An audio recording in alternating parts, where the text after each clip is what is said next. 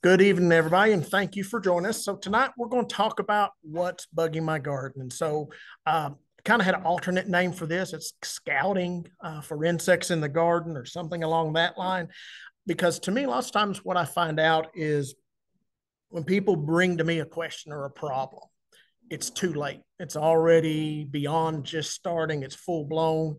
So what I want to try to do is kind of walk through folks through sort of what I kind of do when I'm in the garden, when I'm looking at things. If you've ever attended a garden walk, I've done a couple of those in Johnson City as well as here in Jonesboro. Kind of the sort of the same thing we do, just we're sitting here in front of the screen tonight to do it. But basically just some things about and primarily insect pests.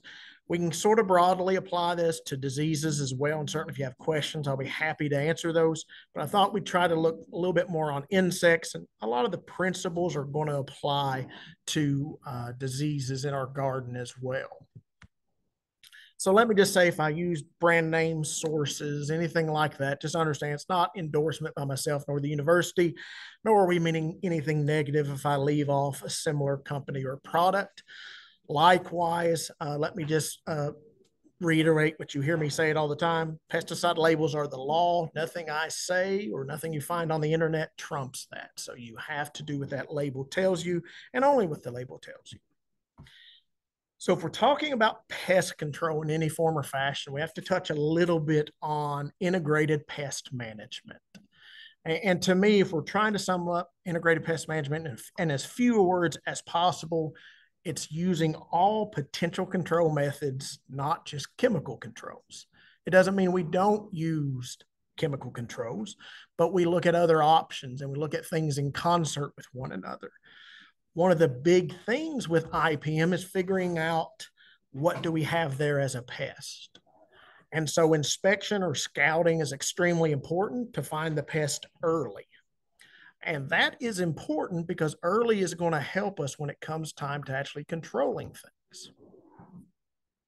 Another key point of integrated pest management is we want healthy plants. So we're assuming we're already doing all the proper practices when it comes to planting and growing and fertilizing, and certainly now the weather we're having, watering, so that our plants are staying healthy, because healthy plants naturally resist pests anyway. And so we want everything in our favor as possible. So when we talk about non-chemical tactics, and these can fall under a number of different umbrellas, whether physical controls, cultural controls, biological controls, etc. But they're just things that we do in the garden that basically help us deal with pests. So sometimes it can be changing when we plant. So we may try to avoid large pest populations by planting early or late. It's things like cleaning up the garden at the end of the season or as plants start to go by the wayside. We pull them out so they don't become nurseries for diseases or insects. Physical exclusion, floating row covers, those lightweight materials that we can use to seal off plants. We can seal out pests. You have to be careful you don't seal pests in. When I was in college, we were doing some trials in this one entomology class, and they had created cages, and they were using the remade cloth, but they were a wooden frame. And we put those over. It was brassicas. I can't remember if it was broccoli, kale, or whatever. Well, ended up we still had caterpillars eating on those because what everybody figured out was when they had the plants hardening off outside, the eggs were laid by the butterflies and moths for the caterpillars. So don't cover up the caterpillars as eggs inside your floating row cover. It doesn't work out too well. And of course, there's limitation with floating row covers when it comes to pollination. When you have plants that need pollination, we know where those are coming off, but a good tactic. Resistant varieties. I think this is more principally for diseases rather than insects. But certainly there could be some variability. We know there are certain crops like blue Hubbard squash that are known for being very attractive to things like cucumber beetles and squash bugs for whatever the exact reason. But oftentimes we can maybe switch to a different variety and at least make it a little less attractive.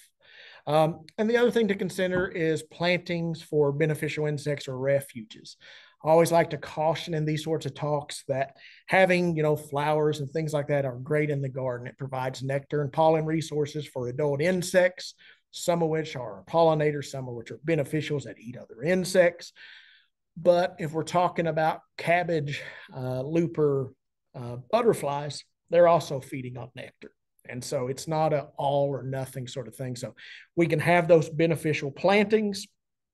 Just understand it's more of a balancing act because we're wanting to encourage beneficials, but at the same time, those same resources in theory can be used by some of our pests too. So sometimes I think it's so oversold, especially on the internet, where, hey, if we plant some marigolds by our plants, now we don't have to deal with insects. It's not that simple, unfortunately. But if you want to plant marigolds, please feel free to do so. It's not a bad thing. It's limited what it might exactly do for us. The big question I always have for especially home gardeners is, do I need to spray? And so a lot of this comes down to what's your personal threshold. So certainly if we're selling for market, most of the time we want to take products because of what people will buy that are excellent in appearance. Aesthetics is really high on what we have to achieve. In the home garden, we don't really have that. So if you're not afraid to cut around the bad spot in a tomato or any other thing we may be harvesting out of the garden, then you're probably going to be okay to be a little more lax in some of your pest control. Now, certainly there are some pests that we're more concerned with because the level of damage they can achieve.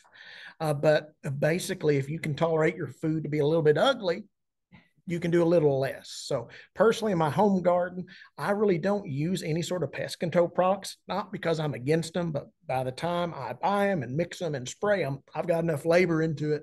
I'm just going to buy it from somebody. So I do plant some things. I water them, I fertilize them, but that's about the limit of my care.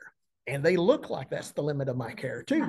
So, it's one of those scenarios where I do pick disease resistant varieties specifically because of my care or lack thereof.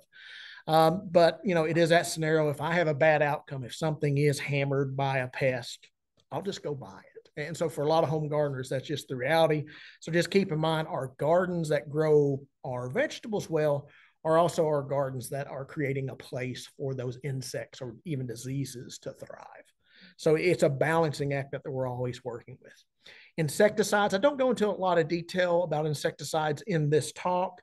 There may be a few brief mentions as we go along. I will say that, we do want to protect our beneficials whenever possible when we're using these. So, applying our insecticides late in the evening at dusk when pollinators aren't physically present in the garden for some things like cucurbit crops or cucumbers and squashes whose flowers only last one day. That means we're really minimizing the potential contact with an insecticide for those pollinators coming to the flowers. Just little things like that we can do that can make a big difference on protecting those beneficials. We can look at different chemistry of products and figure out, could there be one product that is less likely to have off-species effect, and maybe that's the one we use. So there are some resources that I'll point you to at the end that you can look at for that, and certainly you're more than welcome to ask me questions. The big thing about utilizing pesticides correctly is make sure you're using the correct rate or the correct amount. So you're going to have to read the label. You're going to have, in some cases, you have differing amounts of product you'll be using depending on the specific pest, especially if it's a broadly labeled product for both ornamentals as well as edibles. You may find different rates and you have to make sure you're using the right one, because too little, it may not take care of the pest. Too much, one, you're wasting money, and two, we don't want to be exposing ourselves or the environment in general to anything more than what's needed. So certainly make sure we're using those products at the correct rate and make sure we're using them for the right site. You don't want to take a product that is only labeled for use on your lawn and use it in your garden. There may be very real reasons why it's not labeled for use in your garden. So don't ignore the label, follow that label. The other thing to think about, for most homeowner products, we don't typically think about protective equipment.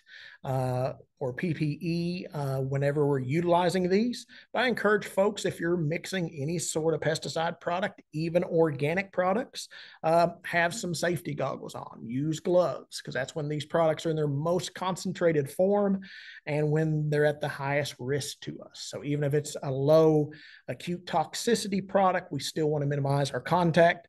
Story from when I was in college, the organic farm at the University of Kentucky, they were utilizing a weed control product that was, I think, clove oil or something else. It was a plant-based oil that was an herbicide.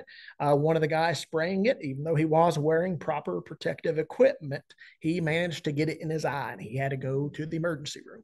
So, that's an organic product, a plant-derived product, but there's still cautions associated with it. So don't take too lightly that pesticides can't, be a danger to us. I don't think we have to live in fear of them, but a little bit of caution, I think, is warranted. One thing we probably don't do a great job with in the home garden, it's because the information isn't readily available, is rotating the mode of action of pesticides. So different pesticides, for instance, different insecticides kill insects in different ways. Some of them interrupt the molting, some of them interrupt the nervous system of an insect. So they do different things. In an ideal program, we are changing that up. We're not just using a single insecticide all season long. We're using different insecticides purposely so we don't select for a population that's resistant for that control method. The reason it's hard for homeowners is unless you have a background in chemistry, you probably don't know how these act. Even I don't know every single one of them in detail. I can tell you some of the broad categories, but not necessarily every individual active ingredient. On the commercial side, we actually have labeling on the product that tells us this. They are assigned codes, and it's easy. Just look for a different code if you're wanting to switch up mode of action. Home folks don't have that, so it is something to consider, to not always use the same product all the time. But just understand, if every insecticide you're using ends in THRIN, they're all relatively the same chemical in the way they act. They have the same mode of action. So different products, even different active ingredients, are still sometimes acting in the same manner.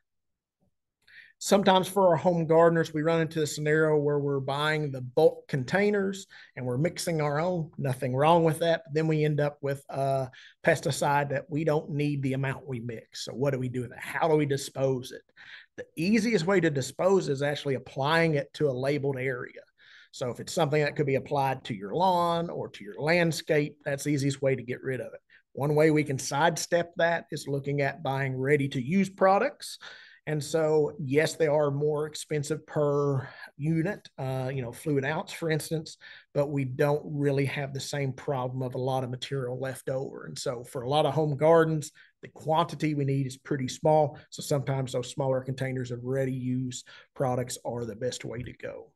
I want to point you towards one resource. And again, there'll be some links at the end that will help you get to these resources. Not the most, I kind of like the name of this one. It's You Can Control Garden Insects. I would say probably 90% of your insect problems will be covered by this publication, if not more than that. So for instance, it will have the crop listed. It will have some insecticides that can be used to address those pests, and then some other details. It does have some amounts of product to mix with, for instance, a gallon to create a spray. Always double check, formulations change, and certainly the university tries their best to keep this current, but it is on you to make sure that you do have the correct rate of use. It also mentioned things such as the minimal pre-harvest interval, or as they describe it on here, the minimum interval between last application and harvest.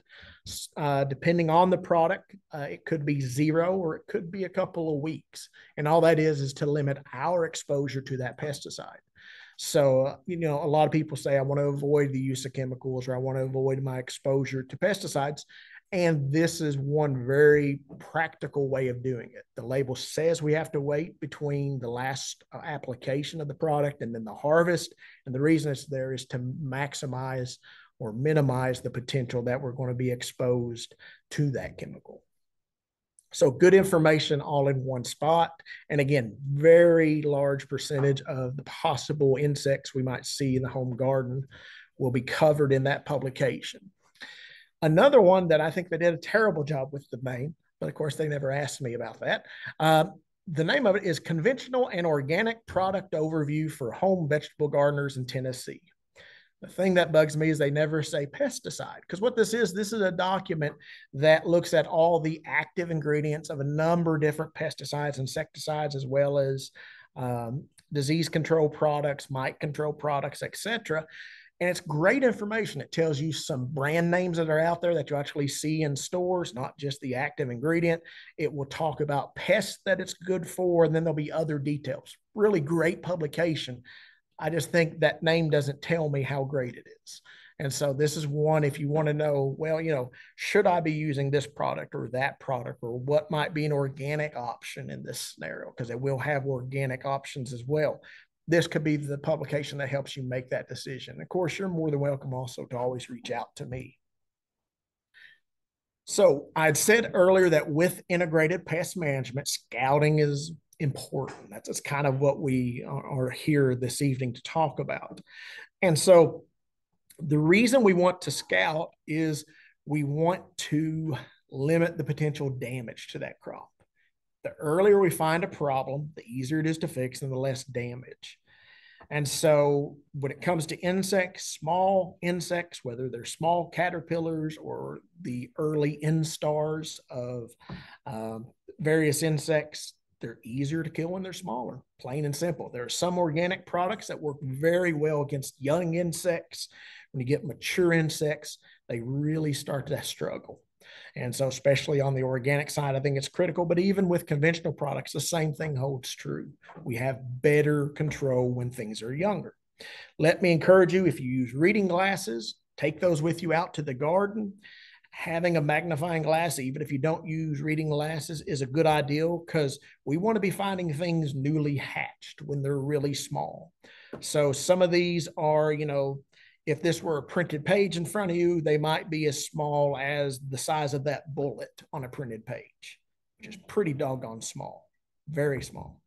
And so because of that, we need to be able to see those. So having a magnifying glass or a loupe or other magnifying lens is a good thing to have in your toolbox in the garden, because it can let you decide, hey, wait a second, am I looking at a pest? Am I looking at a beneficial?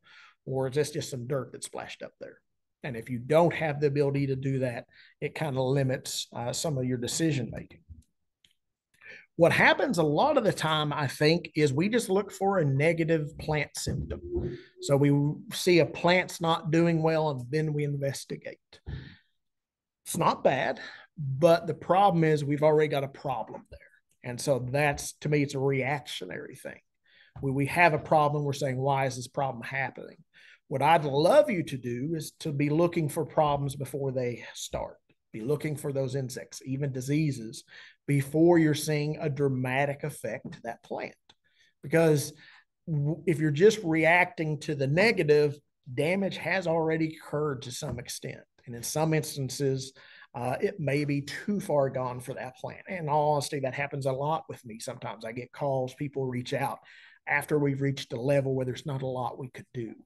And in truth, curative products on the disease side pretty much don't exist. If we have a disease well established in a plant, that we don't have curative products. Most of our fungicides, bactericides, etc., they are all protectants. They're armor. They get in place before the disease is there and they protect it.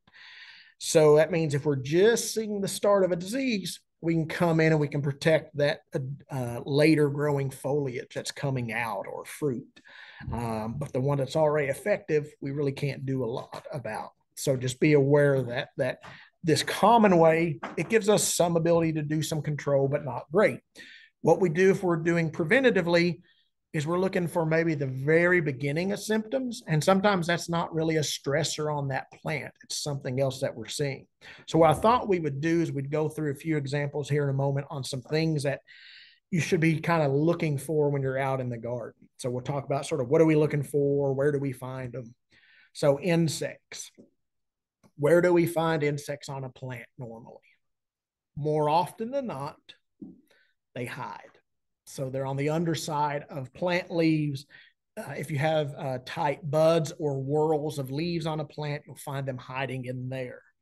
Why do these insects hide? Because everybody eats them. Reptiles, amphibians, birds, other insects. The ones that aren't hiding typically are really bright colored. And typically they're warning everybody that would eat them, hey, I taste bad.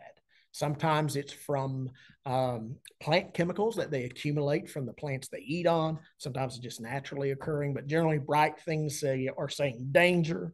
They're a little more noticeable for that very reason. But a lot of things, if we just casually glance at a bed of plants, you're not going to see much. You have to start looking closely, flipping leaves over, pulling things back, that sort of thing. Another thing that happens, I think Colorado potato beetle is a perfect example of this. Those suckers will drop off the plant when you walk up close to the plant. So you will see damage, feeding damage on the plant. You won't see any adults on it. Where'd they go? You can literally watch them drop off the plant, and they'll go down to the ground where, especially if you use mulch, like I encourage you to, they'll have a great place to hide. So, insects are not dumb. They know everybody's trying to eat them, so they're trying not to be seen. Makes our job harder. Not even to mention, the color of the insect. Some of them will do mimicry. So, there are caterpillars that look like bird droppings. You would swear they were bird droppings. They're not. There are other leaf hoppers that look like a thorn on a stem. So, they do things to camouflage or mimic something that is supposed to be there and make it even harder for us. So it's not always easy to find these, and that's why we have to be so intentional with it. We want to look not just for the adult insect, but all stages. Keep in mind, there's two broad categories of development with insects: complete and incomplete metamorphosis. Basically, with complete metamorphosis, you have the egg that becomes the larva when it hatches. It grows for a while. It becomes a pupa, and then in the pupa, it turns into the adult. So butterflies, beetles are a perfect example of complete metamorphosis. With incomplete metamorphosis, it's a little bit simpler. We don't have that larval stage. We have nymphal stages or instars. I used that word earlier. And all a nymph is basically an immature insect. And so you have, if you've ever seen little bitty tiny grasshoppers and you think, oh, it's a baby grasshopper, you were probably right. That is a small, young grasshopper.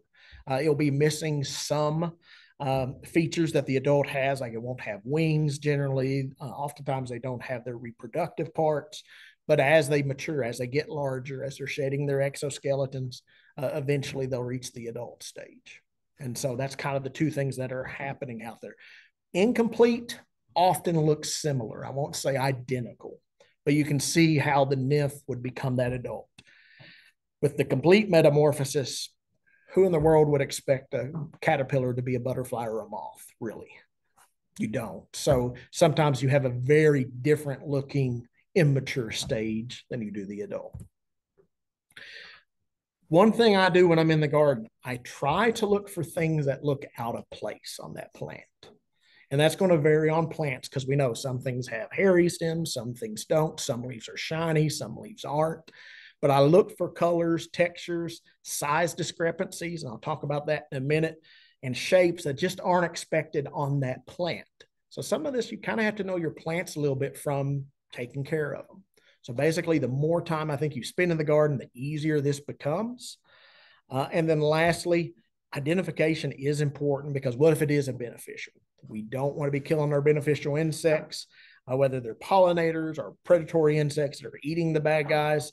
And then we've got a lot of insects out there that they're really not a pest to us, truly. They just happen to be on the plant. They even may be feeding on a plant, but they're not really that injurious to it. And as hard a time as insects have anymore, to me, I try not to kill anything that's not an absolute problem for me. So personally, I think, if we can let something just go on, if it's just an incidental pest, we'll probably be better off in the end.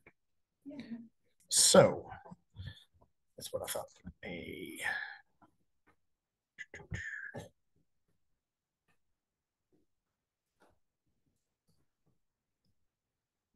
All right, so you're in your garden, and here we have some garden beans. and you see the leaf and something's eating on the leaf. And if you look closely at that leaf, and I took this picture just last week, if you look closely at the leaf, you actually see netting. You actually see where the veins are left behind on the leaf. Because of experience, I've got a couple of candidates in the top of my mind that this could be. So what do? I know the insect is not going to be sitting up on top of the plant, so I start flipping leaves. I first see it peeking out from underneath the leaf there, and then I flip it over and get a better look. So we've got a copperish colored beetle. It's on beans. We have netted damage. That's basically going to clue us in that that's a Mexican bean beetle. Sometimes, occasionally, I have had people think that these were the multicolored Asian lady beetles. It's not. One, the head is exactly the same color as the body, which is not the case with the lady beetles. The number of spots is different. And these are really, when you see them in person, they're a much more metallic color than the lady beetles ever are. So very different. But again, if you're growing beans, I would guess you probably see some of these out there. Now, this is just the adult.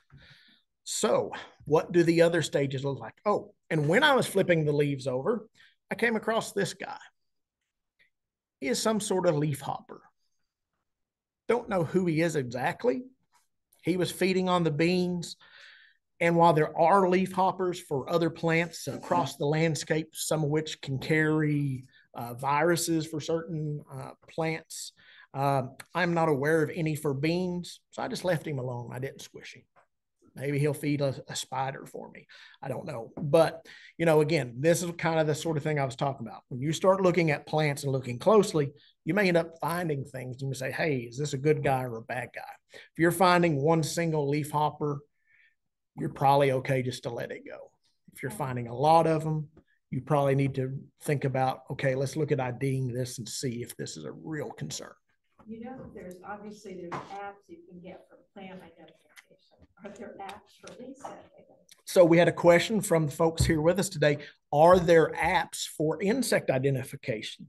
Yes. So iNaturalist, which a lot of people use for plants, and it's a free one. It also will work for insects. There are some others. I don't use a lot of them, so I don't know them personally, but I do know like iNaturalist. Google Lens is another one people will use. And I do know there are others, and certainly there are paid apps. Identification apps, in my experience, work pretty good 80% of the time. And the rest of the time they don't. Sometimes they may only get you to a family or an order in the case of insects, which is helpful, but it doesn't always get you to the end goal. It's not a bad thing. So you do have to kind of put your own filter on it, figure out, does that answer make sense for the crop I'm seeing it on, for the area I'm living in, growing in? But they are useful tools. They're a good start. So here is actually, this was taken last year on some beans that were just absolutely riddled with the Mexican bean beetle. That is actually the larval stage. It's yellow. It looks spiky and scary. It's not. They squish great. Be aware you can get your fingers very yellow in color from squishing it. So it is something that squishing is a more than acceptable method of control if you're not too squeamish.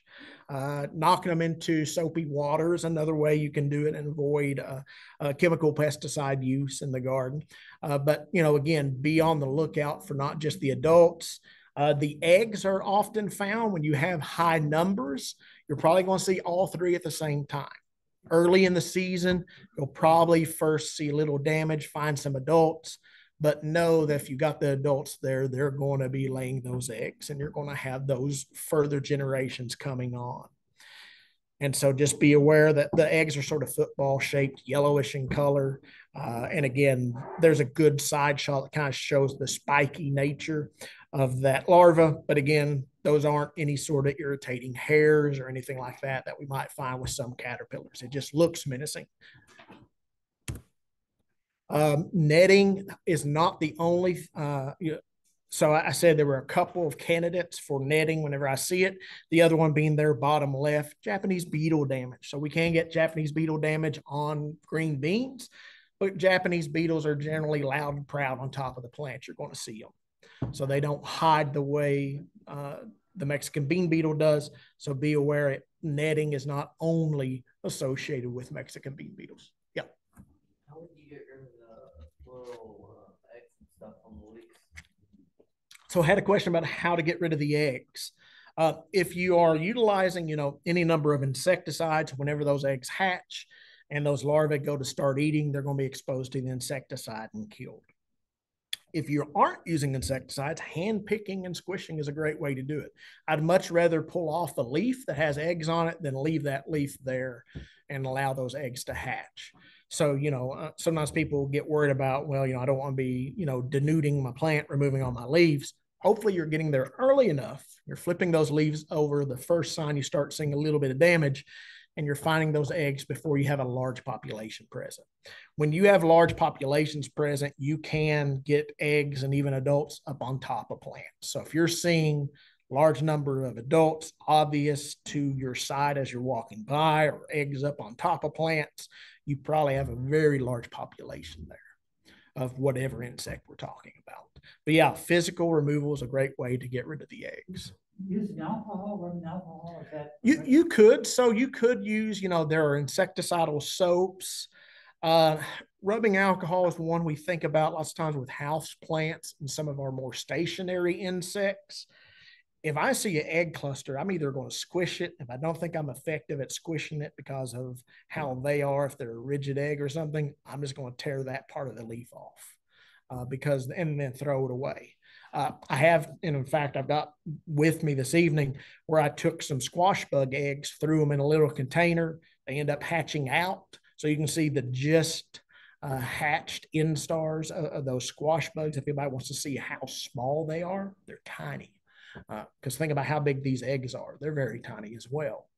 So, don't tear it off and leave it in the garden or something like that. Take it with you, throw it away, burn it, whatever, because those eggs will hatch if they have an environment to hatch it. So here was one. We had bought some plants for a summer garden with a youth program. And we bought them ahead of schedule because we wanted to make sure we could get the selections we wanted and not be disappointed 3 weeks later. And so one day I was looking at the plants. I'm like, hey, I'm seeing white stuff on the top of a pepper leaf. Why am I seeing white stuff on the top of a pepper leaf? It's not supposed to be there. So that clued me in. Something's going on here. Look a little closer. What do we have? Aphids. Now, these happen to be on top of the leaf. So that right there is telling me, we've probably got a big problem.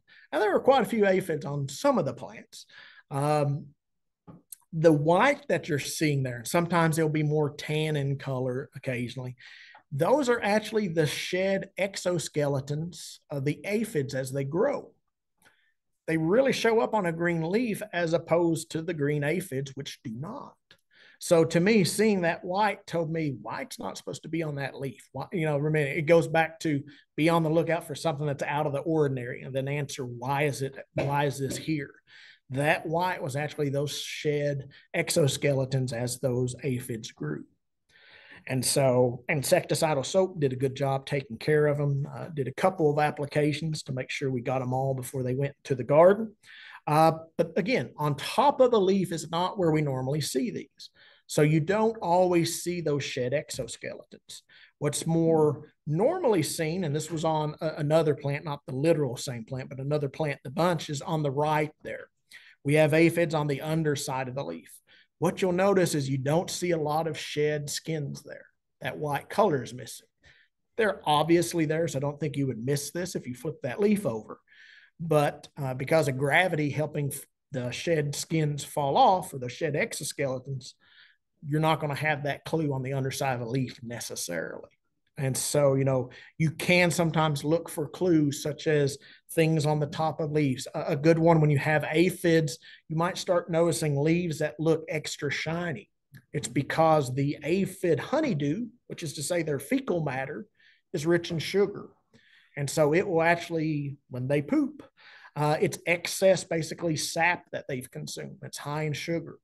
We have some funguses that will actually grow on that, sooty mold. So in landscape plants and things like that, we will find sooty mold associated with aphids or scale insects, which is another sap feeder.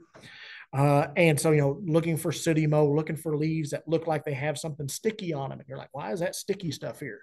Look in the leaves up above it and see if you don't see an insect feeding there and depositing that honeydew. Sometimes you will find ants associated with aphids because they love the sugary poo. I know it sounds terrible, but it's a resource. And, it, and, when people talk about, oh, there was a tree and it dripped sap on my car. Trees don't really just drip sap unless they've been cut. And even then, they don't do it forever. So if you're under a tree and you're getting sap on your car, you're probably getting honeydew from insects. So if it's your tree, you might want to investigate a little further and see if you've got scale insects or aphids or something on that tree, because you very well could. I had said earlier, look for things that are inconsistent in size. There's a size anomaly. So very often with aphids, it's not just on a leaf. You can find them on stems or on, depending on the exact leaf type, on petioles. So on the left is kind of the scenario I'm talking about. This is aphids on milkweed. If you were looking at this plant, if that's the only leaf and stem that's infested with these aphids, that stem is going to look fatter than the rest of them. Why? Because it's covered in aphids. It's going to look physically larger. Now, with this particular aphid, they're bright yellow. They're getting all those plant chemicals that make them taste nasty. So they're saying, hey, don't eat me. So it's a little bit obvious that this is there. But if you compare that stem to others on the plant that are not covered in aphids, you're going to notice it's different. It looks out of place. The other thing with aphids, if you're seeing numerous lady beetles, particularly in all the, and we'll get to this towards the end, all the life stages, not just the adults, but also you're finding the larva, you're finding the pupa. If you're seeing all that on plants, you probably have some aphids around it. There's other things that they ate too, but very often when I see high levels of lady beetles, I find high levels of aphids. So just be aware. The lady beetles aren't there unless there's a food source. So if it's not aphids, it could be another insect, but certainly they're a prime candidate for it. So this happened last year. Looking in a garden, what's that black stuff on my tomato? Because again, green tomato is not supposed to have black stuff on it. This was raised beds. They were mulched. So it's like, why is that there? Well, if you look closer, no, this is not the same tomato. If you think, wow, it's a weird looking tomato, don't worry, it's not the tomato. I borrowed this to find a better picture. If you look closely at what was on there, it kind of looked sort of star shaped or maybe even flower shaped. These happen to be green because they are very fresh. As they age, they turn black. And so these can be smaller, they can be larger. What these actually are is fecal matter. I don't know why there's so much fecal matter in this talk, but there is. If you look closely and start looking, what you find are hornworms. So especially if you have big, robust, healthy plants, you may not notice the defoliation or the leaves and stems being chewed off because you've got a big, giant plant. But what you may notice, and again, depending what sort of mulch you have down or like that, it was on, you can find it on the leaves sometimes or on the fruit. You'll actually find their fecal matter first. That's the thing that says what's going on here. That's the thing that I noticed. You wouldn't otherwise necessarily see it because these guys, again, are trying to blend in, and as big as they can get, they still blend in really, really well on these plants.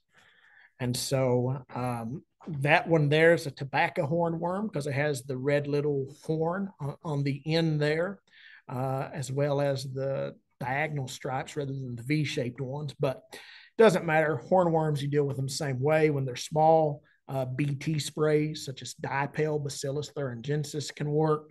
Spinosad can work well. These are true caterpillars. And so, they are, what is it? The hawk moth. It's a neat looking moth.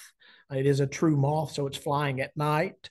Don't necessarily see it a lot, but it's definitely around if you have these guys in your garden. And these can feed on other solanaceous plants. So, we have tobacco hornworm, very similar, and basically tobacco being in the same family, solanaceous family. So, question? Oh, I was gonna ask if it was a caterpillar, but then you answered it. So, what's the picture on the right? Something doesn't look right. Well, first off, it's a dead hornworm. That's a good thing if we're wanting to keep our plants happy. But what's all the white stuff on its body? Those are actually cocoons from a parasitic wasp. So if you're in your garden and you come across a caterpillar that has all these white things stuck to it, leave it be. Because what has happened is wasps have come, they've laid their eggs in there, and those are the cocoons. And from those, you're actually going to get more wasps. And those wasps are going to kill more caterpillars. So this is actually, this is biological control from nature. So this is where, hey, you have attracted beneficials, so let them do their job. So if you see one of these like that, even if the caterpillar is munching down on the plant, leave it. It's going to pay off dividends to let it be killed by those wasps rather than removing it out of that area. Yep. So if you don't see eggs, do you leave them or? Nope. If you don't see those, and those are actually cocoons, so those actually aren't the eggs. We don't see the eggs because the eggs get inserted by the wasp into the caterpillar. Those are actually the cocoons that the pupa will be in, and then the adult wasp will emerge from. But if you see just a caterpillar without those on it, you can remove it. Now, it's always the question of, we've got some herbs and things like that that are host plants for butterflies. So, if you're growing parsley or dill or things like that, you may have a caterpillar on there eating. And so I always encourage people, if you've got the space, plant a little extra. So if you do have one of those caterpillars on there, you can leave it alone and let that turn into a butterfly. If you feel that way about hawk moths, you're more than welcome to do that with tomato hornworms as well. So, everybody gets to make that decision for themselves. So what I thought we would do, and this is one of those things we can go very long in time, and I'm hoping to wrap up quickly. So I'm going to go through these kind of quick. If you're on here online, I will get you a copy of the slides in email. Maybe tomorrow. I'm not going to promise that. I've got a few things I've got to do, but certainly early next week on Monday, I think I should be able to get that accomplished. So these are just some we'll see. So cabbage worms, caterpillars that we see on all the brassicas. There's more than one out there. This happens to be an imported cabbage worm. If you're seeing white butterflies fluttering around in your spring garden. I used to like those white butterflies. Yeah, you used to like them. Not anymore. Yeah. I watched them eat those days. I'm thinking, yep. Exactly. So those white butterflies leave behind eggs, which turn into green little caterpillars that will absolutely destroy brassicas. This is one, again, it's not uncommon. You start seeing a few holes on some leaves. If you look closely, you'll again see fecal matter from caterpillars. Because again, it's a different color green. It stands out on the plant. That can be the first thing that catches your eye. We have great control of this with some things like BT, spinosad can work as well, and certainly our broad general insecticides. But very common if you're growing brassicas, whether spring or fall, either one, you're going to see those. Harlequin bugs are another one, brightly colored, don't hide quite as much as some. The nymphs you see there, newly hatched, the eggs are looking kind of really neat. They're barrel shaped and the eggs look black and white when they're on the plant. But look at how small they are. That is a leaf, and you can see the vein there is very large in proportion to that egg that's left behind there. So these are very small when they're laid. When they first hatch, extremely small, but you can see them. And so they can be rather aggressive on brassicas. Very small scale. If you get in there early, hand picking can work, but insecticides are certainly warranted on our brassicas. Cucumber beetles. On the organic side, we really don't have good options. So this is one sometimes home gardeners will ask, do we have good organic options? The pyrethrin Pyganic is one of the brand names. I think maybe the only brand name out there on the market on the organic side. It works well, but it's extremely expensive, and it has the same concerns that we have with protecting beneficial insects that we do with the synthetic chemicals. So we really don't have great organic options with this one. These can cause a lot of problems. They can cause tremendous amounts of feeding damage, not on foliage, but also on fruit. So the watermelon there you see upper center, if you actually felt that or saw that in person, that grayish area, the tannish area, is actually where they have eaten off the top layer of the watermelon's outer rind. So you actually have the green gone. So you have and it's kind of scabbed over, for lack of a better word. Same thing with the pumpkin. So this is not just feeding on leaves, but you can see there upper left, just a newly emerged seedling, and we have several cucumber beetles feeding on it and causing significant damage. There's actually been researchers that have shown that cucumber beetles will go down in the soil to attack germinating seeds as those hypocotyls start emerging out of the seed. They'll attack the stems, as in the bottom left. And if you've ever pulled a cucumber out of the garden and on the underside, especially that was in contact with the ground, if you saw damage like on the right, you were dealing with cucumber beetle damage.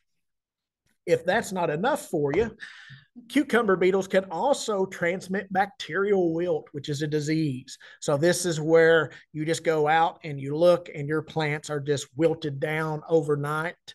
And within a few days to a week, they're dead. There are some tests you can do with, to see if it was bacterial wilt, but it's a disease that is carried by cucumber beetles. So this is one that's a real problem. Commercial growers really do their very best to get this one well in hand, because not only is it all that cosmetic damage they can cause you to lose a planting really quickly. Squash bugs. So squash bugs, as the name would imply, are on our cucurbits, on our squashes, as well as the other cucurbits like cucumbers, etc. You see the nymphal stage there in the upper left. Looks different, but not insanely different from the adult you see bottom center. On the right are the little kind of reddish brown colored eggs. Those were actually a picture taken by me on a farm that was just absolutely covered up in squash bug eggs. You don't normally find them on top of leaves. So this is one of those scenarios. If you are seeing these eggs up on top of leaves, you are having a heavy infestation. This can be a real problem, can cause a lot of damage. So it's another one to be on the lookout for. There's stink bugs that kind of look similar, but they don't have as long a body. Some of those are bad guys. There's just a couple that aren't. There's leaf-footed bugs, look extremely similar, except their rear leg is wider on the bottom portion. That's why they're called leaf-footed. It looks odd if you were to have them side by side, but not an uncommon pest at all. When you have high numbers, they can kill plants quite readily. They're sap feeders. You will see leaves sort of getting crisping around the edges. As you see on the right, they can attack fruit directly.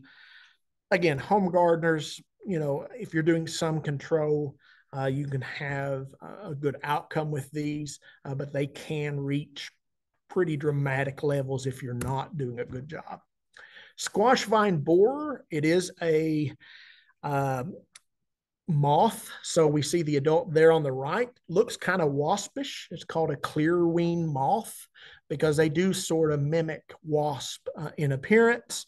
But you see the larva there that's been pulled out of that stem. As the name would tell you, they bore into the stem. Lots of times we'll see a sawdust, sort of wet sawdust looking material coming out of a stem, and that tells us we've got one inside. You can sometimes open that stem up, remove that larva, as you see there, that white grub looking guy, and actually the plant recover.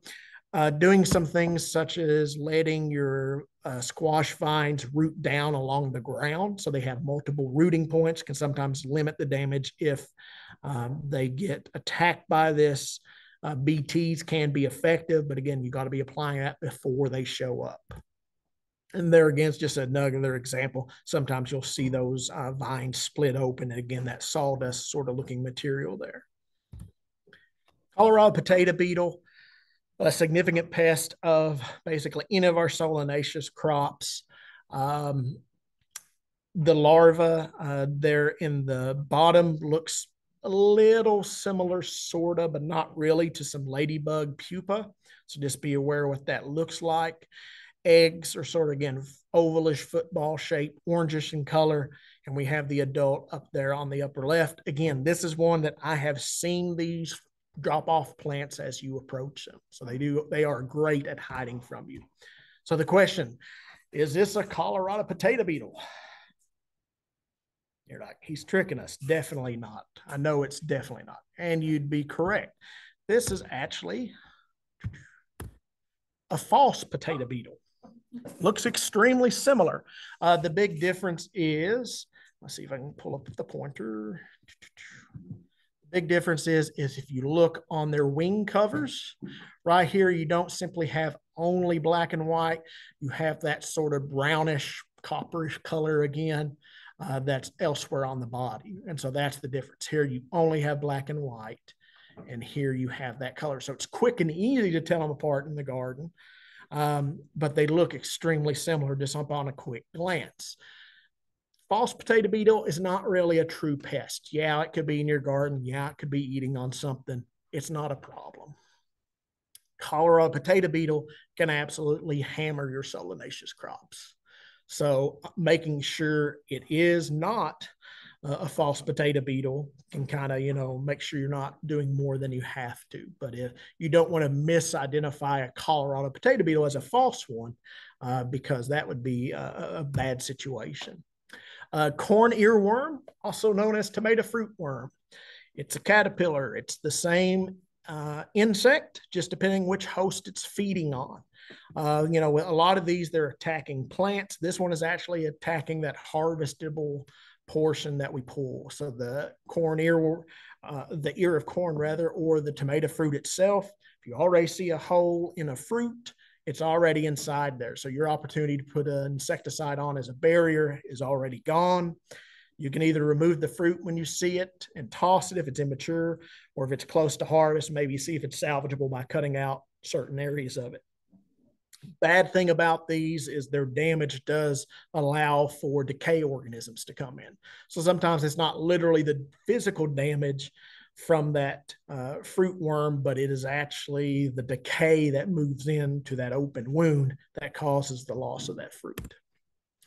Flea beetles, very common plants on our brassicas, but will also attack our solanaceous plants. There are some weeds that are solanaceous in the garden that you will see them just absolutely hammer. They must taste great to them. Very small, dark. There are some that have 2 stripes on them, so there's a little bit of variability. But this is one that on very young plants that are struggling and not doing well, they can absolutely hammer. So this is probably more of an early season one. This is one that floating row covers can work well on early in the season, because once you remove that for pollination purposes, for instance, like with eggplants, you've got a plant that is larger and more robust and can deal with the problem. It's not uncommon to see plants outgrow flea beetle problems, especially if you're doing some sort of control like insecticidal soaps or things like that, that you will actually have a good outcome. So this is one, if you got happy, healthy, fast-growing plants with some control efforts, you should come out okay. But they can be a real problem. Keep in mind, not every insect out there is bad. We do have beneficial insects. I already mentioned this. We'll not go over that again. But there, if you notice on that earlier picture, we actually had those cocoons that were open on the end because those wasps have already left. In this case, they have not left yet. So we do have some positive stink bugs, for instance. We also have some pest stink bugs. These actually feed on other insects. You can see they're brightly colored, and there's also that tan form there that looks the same, but essentially has just a different color phase. And what you're looking, some distinctive things are the two black spots or the stripes on the leg as well. To differentiate those from the pest stink bugs. This is a nymph of those. Again, looks different, not exactly the same as the adult, but not amazingly different either. Praying mantis. We actually have 3 possible species. Only one of those is native, the Carolina mantid. It's also the smallest. The European and the Chinese are both larger. These are predatory insects, not bad to have in the garden, but just be aware that they are generalists, meaning they will eat any other insect they can, including the good guys. It's the balance of nature. It is what it is, but just be aware that they are not targeting specific pest species for us. The thing to understand is these are the 3 egg cases. They each look different, but to some extent a little bit similar. One caution, well, I guess 2 cautions. One, don't bring these indoors if you happen to find these in the fall or winter, because they'll think it's spring and hatch. So you can have little praying mantises all over the place if you do that. 2, if you are finding these and you're thinking, hey, I'm going to stick these all in the garden, spread them out as much as you can, because the young ones, when they hatch, they'll eat each other just as quick as they'll eat another insect. So if you just put them all together, you're kind of creating like a free-for-all sort of massacre. Somebody's going to win and come out of it. But if you spread them over a larger area, you'll probably end up with more mantids actually in the garden. So just be aware of that little quirk to it. You can actually purchase these egg cases online, I believe. The problem with releasing beneficial insects, whatever it is, into a garden is you're releasing it into the open environment. And it's going to go where there's food or environment that it's like. So just because you release something in your garden doesn't mean you're going to keep it there. So just be aware of that.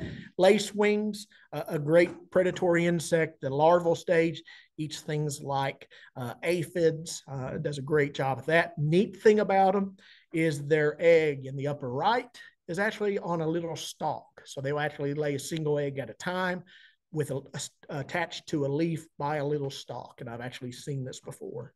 Looks like an earwig almost.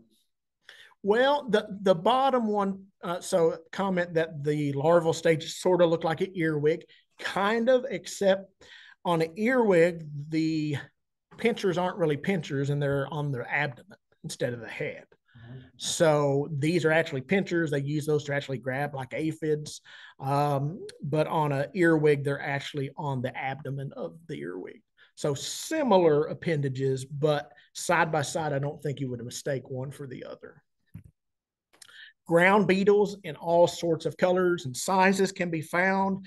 What's great about these guys is, sometimes people are afraid about using things like mulch in the garden because I think, well, what about something like slugs? Ground beetles are also going to be attracted by that mulch. They eat other insects. They eat slugs. We don't necessarily see these a lot unless we're in the garden moving mulch around and things like that because they're largely nocturnal. So these are active at night when we're not out there for the most part. So lady beetles, not uncommon. Upper left, we have our multicolored Asian lady beetle that's not native. Remember I said, sometimes people think about the Colorado potato beetle. They get it confused with this. You can kind of see some similarities in color from that range of colors you see in the upper left. But again, that head is not the same color as the body. And that's a big difference. And if you look closely, they kind of have an M shape or a W shape in black on their head. That would also be absent from the Colorado potato beetle. So either one of those characteristics should quickly rule it out. We've got the old classic black and red spotted, 7-spotted lady beetle. Upper right, this is one you may be less familiar with because it doesn't look like a lady beetle. It's not round, it's elongated, and it's pink. It's pink with black spots, but that is a spotted lady beetle. Does exactly the same thing that the other lady beetles do, just looks different. So that's one sometimes people are surprised to find out about. What's interesting about the lady beetles are the different life stages. So bottom left and center, you have your you have larval stages of both the 7-spotted as well as the multicolored Asian lady beetle. Again, to me, they look kind of similar to a lacewing larva, and they're kind of doing the same job, even though the adults look very differently. The two pictures, top and bottom right, are actually pupal cases. So this is where that larva is turning into the beetle and emerging. Those are pupal cases. I could see where someone might mistake those for the Colorado potato beetle larva. Colorado potato beetle larva, because they're reddish, orangish in color. There's some spots on them. But again, side by side, they should not be mistaken one for the other. These aren't moving. They don't have a visible head. But again, a quick glance, it would be worth double checking, making sure what you're looking at. Upper left are newly hatched ladybug larvae. Again, you can see how small they are on that leaf. So again, small things, you're going to want some magnification to see the body shape, mouth parts, to see exactly what you're dealing with. So pollinators come in a lot of shapes and sizes. It's not just our honeybees, which aren't native here. We have a lot of native species of pollinators that do a great job. Things like squash bees that actually co-evolved with squash to do that pollination. But, just keep in mind, we need to do what we can to protect those. Last but not least, not an insect, maybe sometimes called a bug, spiders. Spiders are great in the garden. There's all sorts of forms of them, different ways they hunt and attack. Again, the thing to think about is these are generalists when it comes to predatory actions. They don't target specific pests. So again, it might grab a ground beetle or something like that. That's a good guy from time to time, but on the balance, the more beneficial insects out there, even if they sometimes target a good guy, I think the better off we are. So resources. Those two main resources I mentioned tonight, as well as a number of other pest control resources, are accessible through this link or through the QR code. You're more than welcome to reach out to me if you need a paper copy, but this is one way I can kind of limit how much paper I have to deal with. One thing I will mention is University of Kentucky. They have put together some IPM scouting guides that you'll find on this resource. Has great pictures in it, not only for insects, but also diseases and even environmental problems. So, sometimes we have problems that are happening with a plant. We are seeing things happening with that plant, but is it something environmental rather than a true pest? So is it a nutrient deficiency or a water issue or things like that? And so I think those are great resources because they do have that whole spectrum of potential for you to review. So some good resources in there. And as always, feel free to reach out with questions.